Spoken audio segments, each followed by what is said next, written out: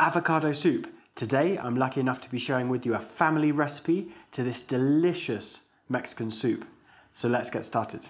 We will begin by preparing a poblano chili. These are native to Mexico and a hugely popular ingredient in day-to-day Mexican cuisine. They are widely available outside of Mexico, but I'll leave a few suggestions to substitutes in the description box below if you can't find them. Over to the stove and place the chili straight onto a naked flame. Some people may be uncomfortable doing this, but it's safe and it's the best way to blacken the skin. If you haven't got gas, then consider using a blowtorch or a very hot, dry frying pan or comal. The blackening of the skin is doing two things: developing the flavor in the chili and making it easy to peel. As you can see, there isn't plumes of smoke coming off the chili or anything else too extreme. Just keep the heat on medium and turn the chili regularly, getting every part of the skin charred. Once that's done, place it into a bowl or a container whilst it's still hot. Place a lid on and let it sit and sweat for at least 10 minutes. This is going to make the skin peel off really easily. Next, we are going to prepare a garnish called totopos for this amazing soup. Here I have 3 corn tortillas. I'm just cutting them into strips, just under 1 centimeter or 1/3 of an inch wide. Then spin 90 degrees and cut across so you have little fingers of tortillas around 3 centimeters or 1 inch long.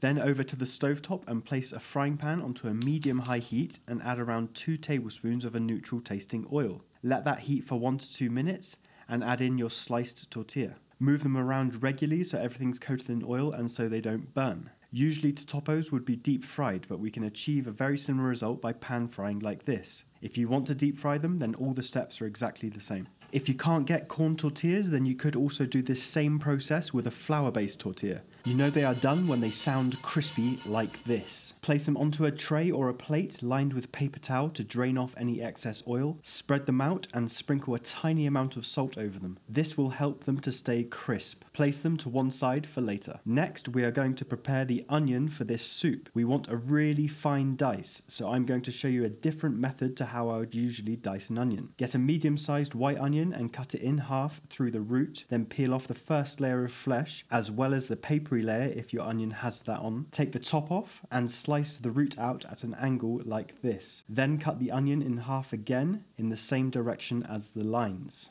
Now take the onion apart, keeping 2 layers together, and save the very center for something else like a salad. Push the onion segment flat with your fingers and following the lines, slice as thin as you can. Then spin all the slices 90 degrees and line them up with one another and slice across, resulting in this super fine dice. Take your time with this. A nice, fine, consistent dice makes all the difference to making this soup delicate and luxurious. An uneven, chunky dice will just do it no justice at all. This is a great skill to have and can be used for a variety of things, like a base to start a classical French-style sauce. I'll leave a weight you need of diced onion down in the description box below. Once that's all done, place it into a bowl and to one side for later. Onto the garlic, we are going to fine dice this as well. I already have a short video on how to fine dice garlic, so if you're not sure or you want something more in depth, then I'll leave a link to that video in the description box below. I like to take the tail off the clove, slice it in half lengthways, then slice across the half clove, keeping the top intact so it holds everything together. Then slice into it horizontally a few times and slice across that, resulting in a fine dice. A microplane would also be a great option. Place that into a dish for later. The poblano chili has had its time in the dish and is ready to be peeled. I like to use this round-tipped utility knife to peel the skin off, but a butter knife or even a spoon would work just as well. So, holding the stalk, scrape lightly down towards the tip of the chili. The charred skin should come away quite easily.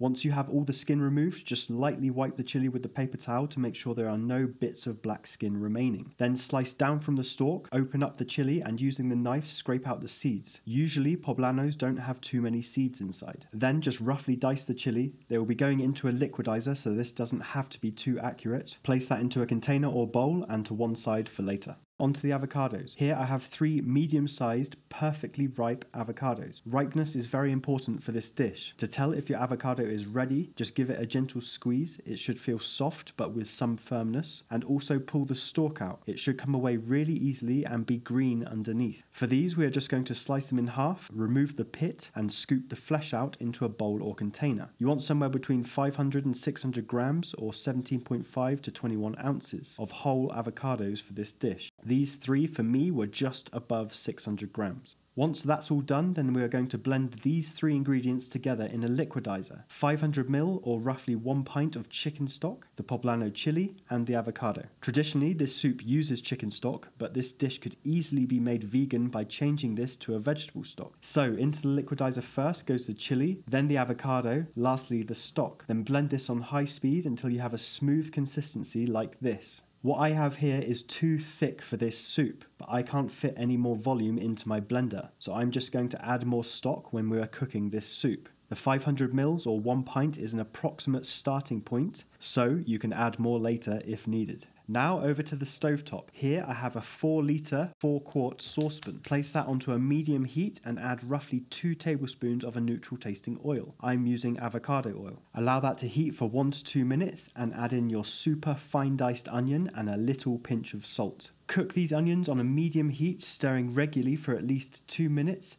Then add in your finely diced garlic and continue to cook for another 2 minutes at least. We are not looking for any browning at all, so keep an eye on your pan and lower your heat if necessary. Cook these until softened and translucent like this. Now add in the avocado puree, and for me I'm adding another 250 ml or roughly half a pint of stock. Stir all that together and keeping the heat on medium while stirring regularly, bring the soup up to temperature. We don't want to boil this soup or cook it out for a long period of time. We want to keep its beautiful freshness. Bring it up to around 80 degrees Celsius, 175 F, for 2 minutes, and that's it. At this point, taste for seasoning. I used a homemade salt-free chicken stock, so I'm going to season with salt to get the flavours in balance. If you used a packet stock, then you may not need to use any salt depending on the strength of your stock. Also, at this stage, look at the thickness of your soup. Mine is a touch too thick, so I'm going to add a shot of water rather than stock because I'm happy with my flavours and seasoning. To plate this amazing soup, I'm just simply placing a few ladles into this wide bowl and a little pile of totopos in the middle. Then to be chefy, a few coriander or cilantro leaves. And there you have it, a beautifully fresh, rich soup fit for any occasion. And a big thanks to Pata and Sarita for the recipe. I really hope I did it justice. As always guys, ingredients, equipment lists and links to other videos all in the description box below. Alright guys, and that's that. Go check out this video if you want to learn how to make a salt-free, full of flavour stock that will go brilliantly with this avocado soup recipe. See you next time.